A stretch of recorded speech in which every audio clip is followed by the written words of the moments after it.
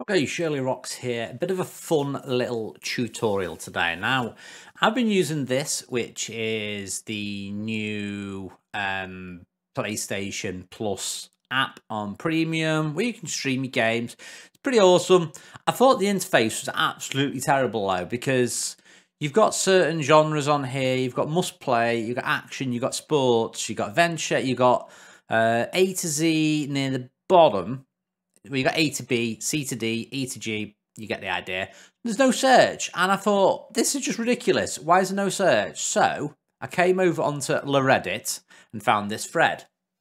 Now, there's a user here called Blinkroot who has posted how to mod your launcher. So you basically get a search box. And you know, when you read something on the internet and you're like, somebody sat at Sony getting paid thousands of dollars a year, and somebody off the internet has done something which should have been in from day one. So I'm just going to do this video because we're going to go through it to show you how to do it. So this is a link to the GitHub. So we're going to go here and we're going to go through it. Let me just close down my meme pictures in the background. So we need to follow the steps on this. So it says there's 2 easy steps. So we need to unpack our app ASR. Right, so open a terminal as administrator. So I'm assuming by terminal you mean command prompt. So if we type in command, right click, do run as admin. There we go. So this is a thing called DOS. I think it's still called DOS. Yeah, I've not been in this for many a year. So, first of all, we need to go to this folder, which is where you install PlayStation Plus to. So, you might be able to copy and paste this to it. I think my path should be the same. First of all, you probably need to go to your root, which is cd / takes you to your root. And then you can paste it in because I am actually in admin mode. I think it enables pasting. So you can do it like that, or if you don't want to do it like that, you can just do cd program, and then if you press tab, it will show you similar name folders. So we're looking for program files 86. I'm assuming that is 86 because I'm on 64-bit Windows, so you can do it like that, or you can actually just type it in as well, I think. Let's see, will that work? Yeah, that's how it works. Right, so we need to go in CD program files 86. You can then type in, okay, PlayStation Plus. Then we need to go into AGL. And then we need to go to a folder called Resources. I cannot spell. There we go. Right, so we're in that now. Right, now, next step.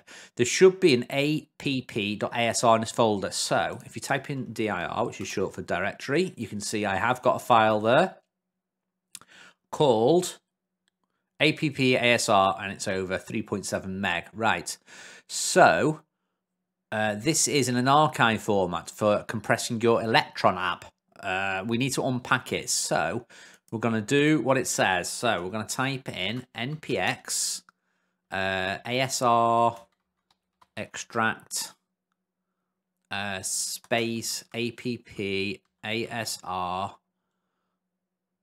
and then space again and then app. Okay, so npx is an unrecognized command. So how do we unpack that then? I've not got a command to unpack that. Let's see. Does it mention anywhere else in here? I think somebody did say in the comments they had trouble doing it. The second command gave me an error. CNPX is not recognized. Wait a minute. Did I type that in wrong? There we go. Continue this thread. So you're probably missing node.js. npx is included with it. I'll add that to the docs. Okay, so we need this then, whatever this is. Node.js. Right, so we'll grab this and install it. So as I said, I thought it'd be fun to just go through this and show you the step-by-step, because a lot of these people do tutorials just show you it all running from the start. And as you can see, there is teething problems at the start, so hopefully this is going to fix it. I'm assuming this node.js is going to have a runtime thing for this npx command. Okay. Right, now let's go back into the steps in here. Let's go back into my command prompt again. Let's type the command in again. Oh, no. Why is that not working? Let me open another command prompt. It might be because I've only just installed that. Right. Do we have access to the npx command now? Okay. It looks like we have got that command now because I just typed that in. Type X. Okay. I don't know what any of that's even done, so we're going to pretend we didn't see any of that. Right, let's go back into the program file thing. So cd that, cd PlayStation Plus, cd AGL, cd resources. Okay, now we're going to try and do this command again. So npx asr extract, and then it was, what was it next? Extract app asr app. Okay, so it's doing it now. So it looks like it's, oh no. Okay to proceed. Oh, it wants me to install a package, so we'll just type in yes. I should have done it now. Right, this generates an app folder in the same directory, so let's type in dir and see. So we've got a folder there called app. Nice. Right, so the launcher will either look for the AppASR archive or this new unpack folder. Let's rename the old AppASR. Okay, so we're going to rename app.asr to appasr.back. Okay, can't be used. Okay, so it's probably being used because I've got this open already. Quit this app. Okay, now we'll try and run that command again. So there you go. I've renamed that folder, well, that program now to .bak. Now we need to edit the preload context isolation.js. So we need to open up a file in app. So it needs to be app html. And there should be a file in here called preload.context isolation.js. Right, so what I'm going to do is I'm going to open this up in Notepad++ because it is glorious. And we're going to go File, Open, and we need to go back into this folder again. So it was x686, it was in PlayStation Plus, it's in AGL, it's in resources, it's in app, and we are then in HTML, I believe we were looking in. Yeah, HTML, right? So then we load preload context dot isolation. So it's this one. Cool. Right, let's expand this so we can see what we're doing. So we'll be writing all our code underneath this line here. So if we do Control and F and search for var gkp equals function open bracket, close bracket, curly bracket. I don't know what the coding or technical term for that is. So we're looking for that line. Okay, so it's here, right at the top, where the functions are declared. So directly underneath, we'll be pasting this code. All of this code? Okay. So I'm assuming I post the code before all of this stuff. Bear in mind, I've not done this before, so this could be completely wrong what I'm doing.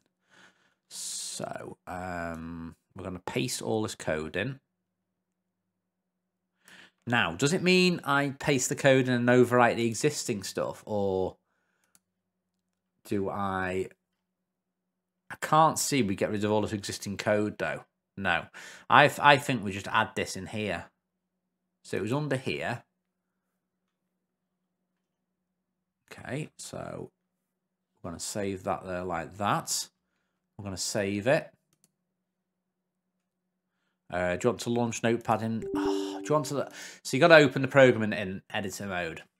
Well, admin mode, sorry. Right, let's find that line of code again. Where was it? So it was there. Right, so now is that what I've just pasted in? First line is wait for catalog list. Okay, so we don't need to put that space in there. So now we'll try and save again. Let's see if this works. Save the file. Bear in mind, the reverse engineering outline is great limits approaches. In the background, the launcher doing the following. So this should, hopefully this should work now. We'll keep that open in case we've completely done that wrong, and at least we can undo it. So let us try and launch it now. Let's see if an idiot like me, who doesn't do programming, can follow this. Hopefully this is added a search thing. Right, fetching titles. So this is new. I've not seen this before. Ooh, will this have worked? Was there any other little notes? So at the moment it's getting the list of all the titles, the little square title image HTML elements, and for each element it's grabbing the URL and the image. After it's fetched all the titles, it auto completes the fields, and that's where you're gonna type stuff in. So hopefully, oh, watch this now. Right, so here we go. So let's type in. There you go, Doom. So one thing I've noticed on this, there's a big thread on Reddit about this. There's a lot of games missing off here. So I'm trying to think what games I know is on here. So say like Ghost of Tsushima's on here. So let's search for that. So there you go. That works. I can go to home now. I can delete that. I can just type in like Ape Escape, Ratchet and Clank. Oh, that's so good. So anyway, that's how you do diddly what I did. Let me know if that's helped you. If you got any questions, ask me. And thanks again so much I'll give you a big shout out. Thanks a lot for to Blinkroot who posted this. I don't understand how you did that. And it's like one of the people actually, one of the people commented on this thread saying, yep, you should have a job with them because that should have been in from day one. But anyway, there you go. That's how you reverse engineer the PlayStation Plus launcher and add a search bar, which I think is marvelous. Anyway, thank you for watching. Don't forget to leave a thumbs up on this video and a like on it if you did find it useful, and also comment if you, like I said, if you got any queries. I'll try and answer you, but as you've seen, I've just gone through the process from start to finish, so hopefully you can follow along and even you too can do what I did. See you next time.